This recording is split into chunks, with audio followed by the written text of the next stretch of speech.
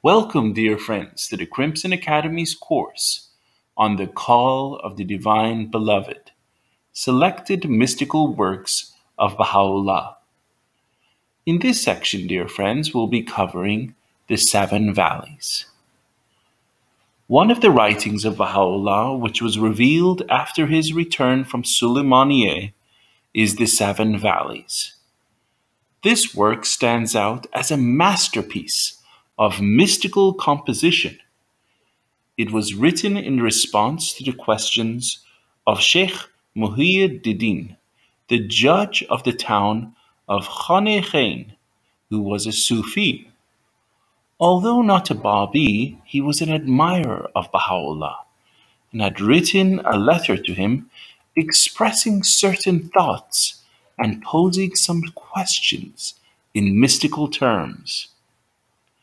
The theme of the Seven Valleys is the journey of the soul from its abode in this world to the realms of nearness to God. The seven stages in the journey were already familiar to the Sufis, having been described by Farad-din Attar, an outstanding exponent of Sufism in its early stages. His Holiness Baha'u'lláh elucidates the profound meaning and significance of these seven stages. First comes the Valley of Search, wherein is described the path which a true seeker must take to attain his object, which is the recognition of the manifestation of God for the age in which he lives. Before everything else, he must cleanse the heart, which is the wellspring of divine treasures, from every marking, must turn away from following the traces of forefathers and sires, and must shut the door of friendliness and enmity upon all the people of the earth. He must sacrifice whatever he have seen and heard and understood. Ardor, zeal, and patience are the necessary qualities for him on this plane. Next is the Valley of Love. Here the wayfarer is like a moth, which has found a flame and longing to reach it, circles around, coming closer and closer until finally it is burnt in a blaze of sacrifice. This is a stage in which the heart of man is touched by the glory of the manifestation of God, whom he has sought and found. Here the believer understands neither reasons nor proofs. His heart is attracted, for he has fallen in love with his beloved. Indeed, the story of every religion is written in the language of love. In the early days of the faith of His Holiness Baha'u'lláh, for instance, of the thousands who came in contact with the manifestation of God and were attracted to him, some knowing little of the history, teachings, proofs, or laws of his cause, adored the Bab and Baha'u'lláh. They were so intoxicated with the wine of their utterances that when occasion demanded it, they willingly gave their lives. So intense was their love that some believers who attained Baha'u'llah's presence begged him to accept them as martyrs. Others were so magnetized by his supreme power that they could not bear the thought of separation from him. For example, dear friends, when the news of Baha'u'llah's approaching departure for Constantinople reached his companions in Baghdad, they were plunged, one and all, into sorrow and consternation, On the first night, none of them would eat or sleep, and many decided to take their own lives if deprived of accompanying him on his journey.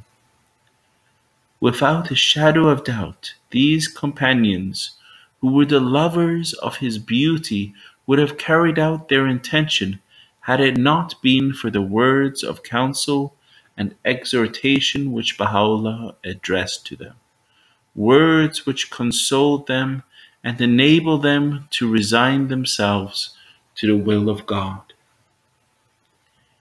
No greater story can be found to demonstrate this consuming love for Baha'u'lláh than that of Haji Muhammad Jafar Tabrizi. He was a devoted believer who first attained the presence of Baha'u'lláh in Baghdad, recognized his station, and devoted his life to the service of his Lord.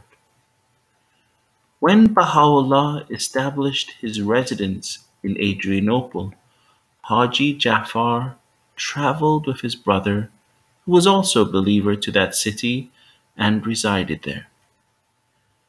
He was so magnetized by Baha'u'lláh that when he discovered that the authorities had not included his name among those who were to accompany Baha'u'lláh to Akka, he attempted to cut his own throat. Some friends arrived just in time to save him. As a result of this, the authorities, who were at first adamant in not allowing any of Baha'u'llah's followers to accompany him to Akka, changed their minds and permitted most of his companions to travel with him. Haji Jafar's condition, however, was serious. His throat was bleeding profusely, and he was taken to hospital for treatment. The authorities promised him that when his wounds healed, he would be allowed to proceed to Akka with his brother. 2 months later, they both arrived there and joined Baha'u'lláh in the most great prison. The third stage of the journey is the Valley of Knowledge.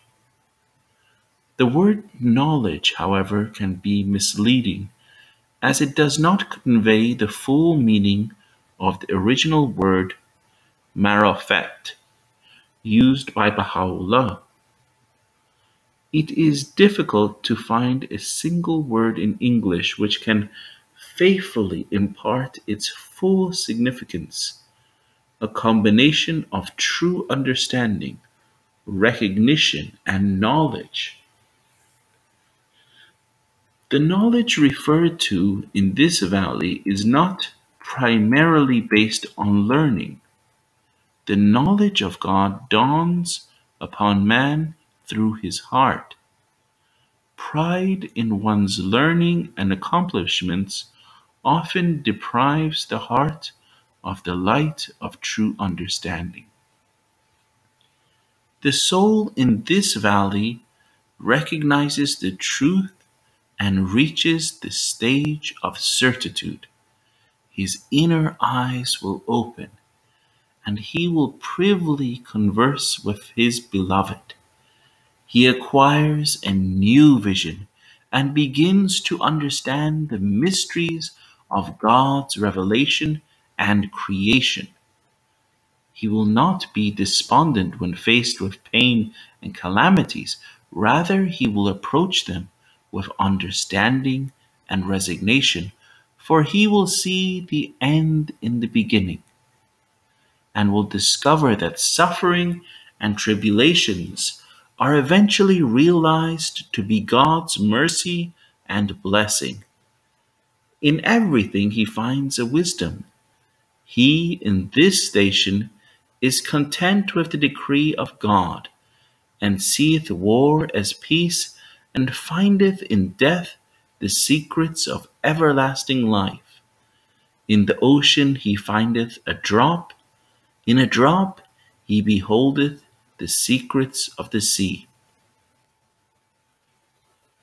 The next stage is the Valley of Unity, where the wayfarer is uplifted from the plane of limitation into that of the absolute.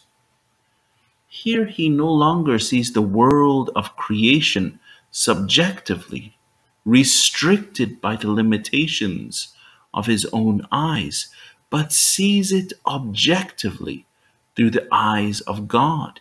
He discovers that each created thing manifests according to its capacity some of the attributes of God, and that the degree of such manifestation differs in each kingdom of creation. Like a man who soars into outer space and looks down upon the earth with an all encompassing vision, the wayfarer, freed from the cage of self and passion and released from the bondage of limitation, enters upon the plane of universality. His vision has widened to such an extent that no longer is he concerned with his own self or attached to this world. He sees in everything the signs and tokens of God. He looketh on all things with the eye of oneness, and seeth the brilliant rays of the divine sun shining alike on all created things, and the lights of singleness reflected over all creation.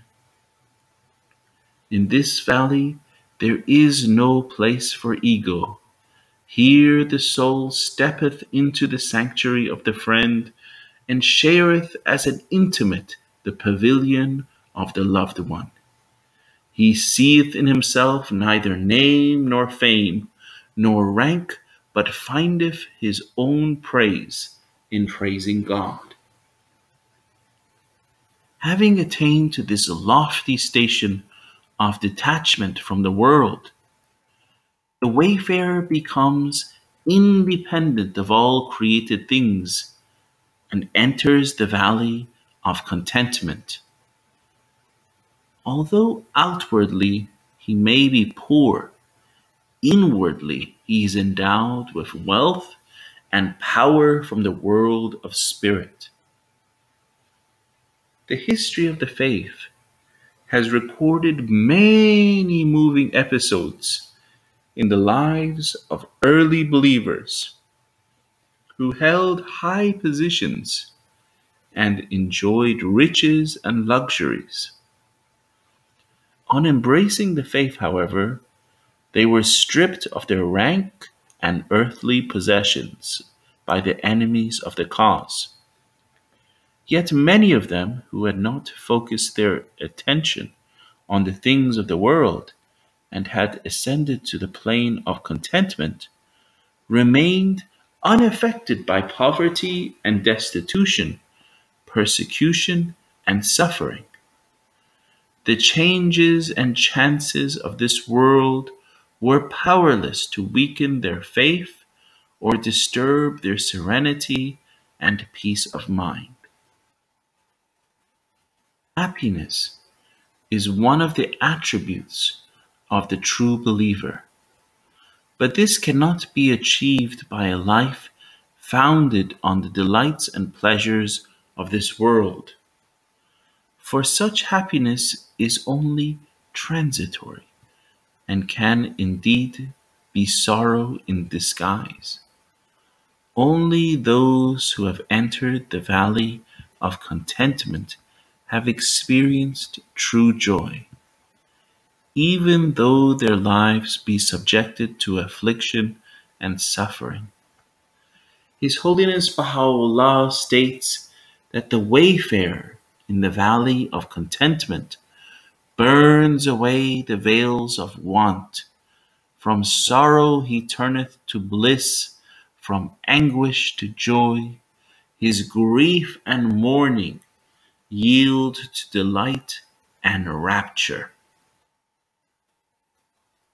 The life of His Holiness Abdul Baha, the exemplar of the teachings of His Holiness Baha'u'lláh, stands out as a shining example of what real happiness is. From the age of 9, he shared the sufferings and persecutions inflicted upon his father, spending 40 years in Akka as a prisoner of 2 Turkish despots. Yet during those dark years, he remained the most cheerful of the companions of His Holiness Bahá'u'lláh and poured out his love on all whom he met. A few years after his release, he said, "Freedom is not a matter of place, but of condition. I was happy in that prison, for those days were passed in the path of service. To me, prison was freedom. Troubles are a rest to me. Death is life. To be despised is honor. Therefore was I full of happiness all through that prison time. When one is released from the prison of self, that is indeed freedom, for self is the greatest prison. When this release takes place, one can never be imprisoned unless one accepts dire vicissitudes, not with dull resignation, but with radiant acquiescence. One cannot attain this freedom. Having attained contentment, the traveler comes to the valley of wonderment and is struck dumb with the beauty of the All-Glorious. Like a person who, diving into the ocean, suddenly becomes conscious of its enormous size and fathomless depth, the wayfarer in this valley beholds the vastness of creation and its infinite range. With unclouded vision and clear insight, he now discovers the inner mysteries of God's revelation and is led from one mystery to 1,000 more. At every moment he beholdeth a wondrous world, a new creation, and goeth from astonishment to astonishment, and is lost in awe at the works of the Lord of oneness. Dear friends, the last valley towards which the wayfarer can strive is the valley of true poverty and absolute nothingness, the furthermost state of mystic knowers and the furthest homeland of the lovers. This station, Baha'u'lláh affirms, is the dying from self and the living in God, the being poor in self and rich in the desired one. Poverty, as here referred to, signifieth being poor in the things of the created world, rich in the things of God's world. For when the true lover and devoted friend reacheth to the presence of the beloved, the sparkling beauty of the loved one and the fire of the lover's heart will kindle a blaze and burn away all veils and wrappings. Yea, all he hath, from his heart to skin, will be set aflame, so that nothing will remain save the friend.